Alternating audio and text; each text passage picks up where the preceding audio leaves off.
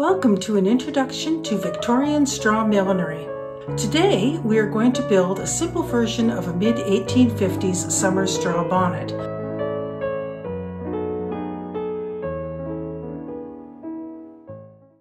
We're going to need your straw hat. You will need 23 gauge millinery wire. We're going to need long pins, a needle obviously, thread, a 6-inch ruler, a set of needle nose wire cutters, and a pair of scissors.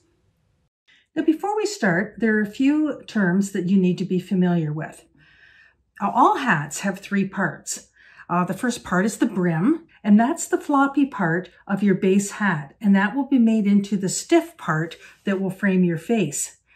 Now the next area is the crown, and that's the part that goes around your head. And then lastly, the tip, and this is the part that covers the crown.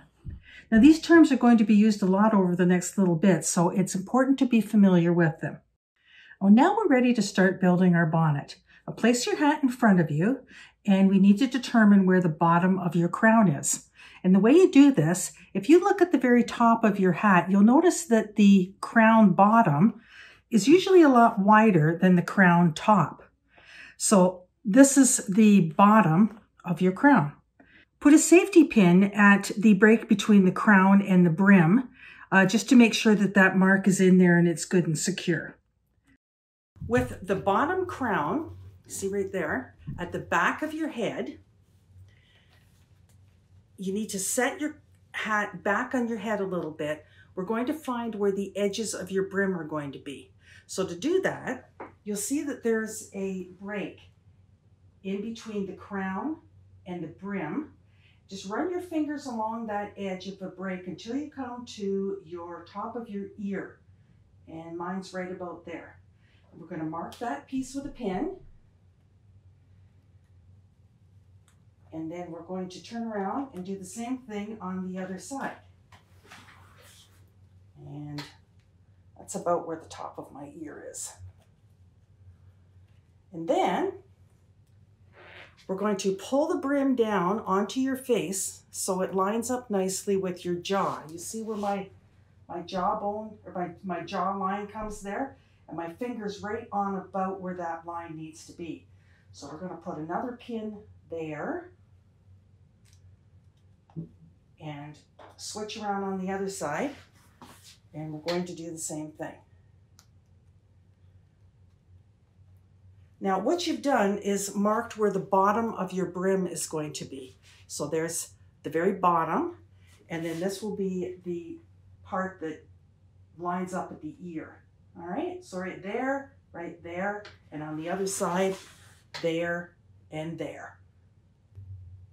Now take your hat off and place it back on your work table with the bottom of the crown facing you. Remember that little mark right there? You want that to face you on the table.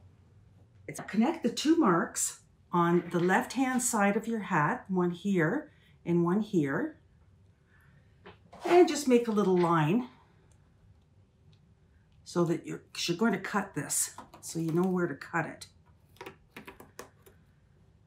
Now go over to the other side and do the same thing, and make sure that the lines are approximately the same on either side.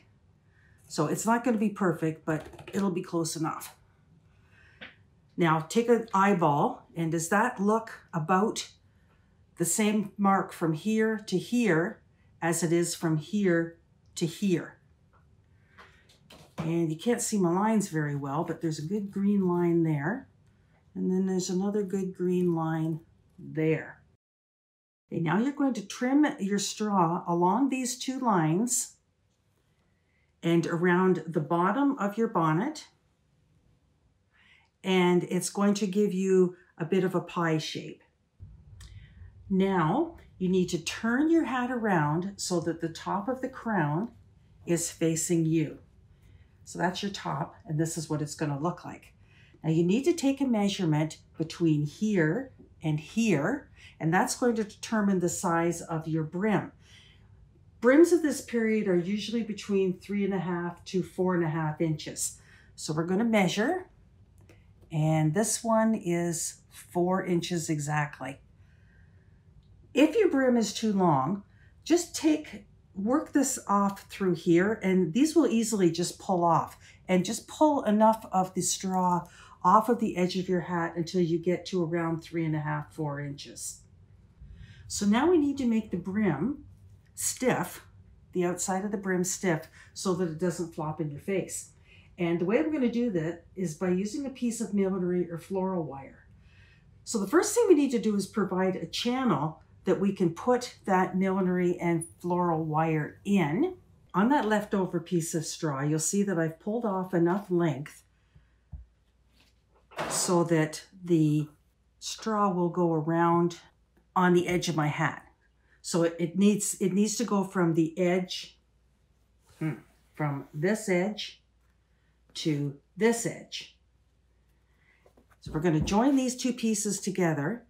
And the way you do that is just lay them on top of each other, give it a pin, and just sew it together with an over-under stitch. Make sure that the curve of your straw matches on both pieces, because we're going to fit this piece to the curve of your brim. Along the top edge of the brim, we're going to attach another layer of straw. And what's going to happen is the wire is going to go in between this layer, and then your bonnet brim will be nice and stiff. So just pin that and all the way around, like so. And then you'll see where I said it was important to do it on the curve, because everything fits nicely now. Now I'm going to finish pinning this, and then I'm going to take it over and sew it, and I'll be right back. All right, I'm back. Now you see where I've added the extra length of straw, and I've just put a little stitch with my sewing machine all along the edge here. And it needs to be as close to this edge as you can possibly get it, because this is where you're going to take your millinery wire, and I have a piece just cut here just right, and it's going to slip in between these two pieces of straw. Now you can pin it, you can clip it, whatever you want, just to keep that in there. And then when that's finished and everything's in there nice and secure, then we're going to run another stitch along this edge all the way around the hat, and it's going to enclose this piece inside the hat. Now, one thing with millinery wire, as you can see, it's pretty curly, so you're going to have to straighten it out a bit. And if you happen to be using florist wire comes straight, so you're going to have to curve it a bit just so that it fits into your brim. I like to use these clips because number one, they don't cut up your straw, and number two, they're versatile, that you can move them wherever you want. Now here we are coming up to the end, and you see I've just pulled it inside that channel, hold it down, and clip it. Now one more. All right, now I'm going to take this to my sewing machine, and I'm going to run another stitch along this edge, and that will enclose the wire inside the brim of your hat. So now we have a nice stiff brim. You can see how it's not moving around or flopping at all. Okay, this is the time to check to see if you like the fit of your hat. So it looks fine from the front. Now we'll take a look at the side.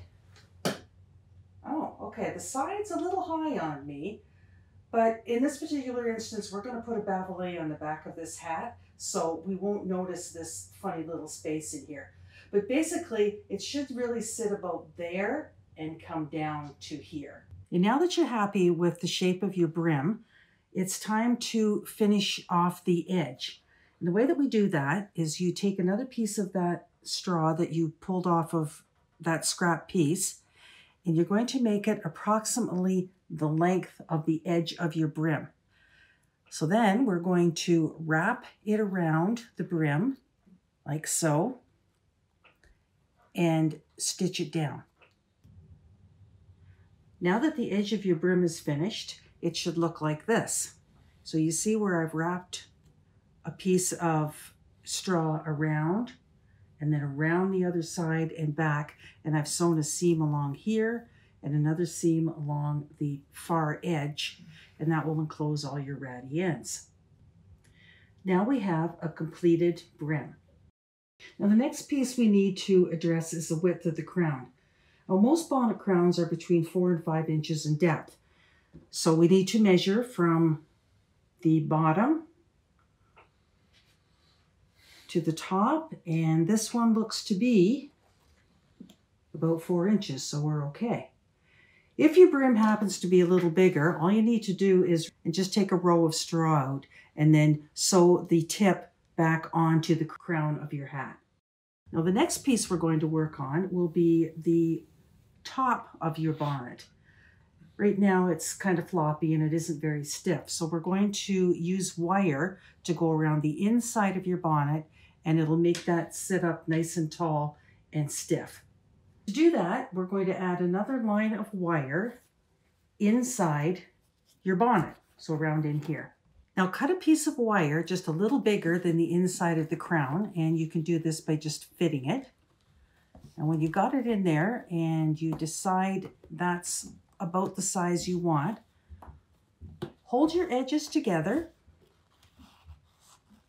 and when you pull it out, just tape these two pieces here together so that they don't move. Once you have your wire fit inside your hat, turn it over. Use some pins to hold the wire on the inside of your hat. And then once you have a shape that you like, we're going to sew that down.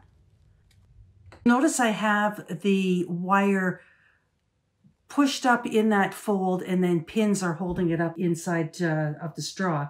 So the next thing we're going to do is, using an invisible stitch, we're going to run a stitch in here, out here, and then in and out all the way around, and it's going to hold that wire into your hat.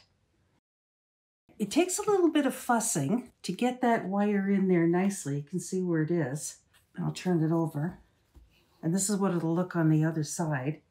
Now, if your tip happens to be a flat tip, this dent won't be here, but for our case, it's fine. Well, now that the wire is in, you can see that the bonnet has taken on that mid-Victorian 1850 shape. All finished, and it's ready to be trimmed.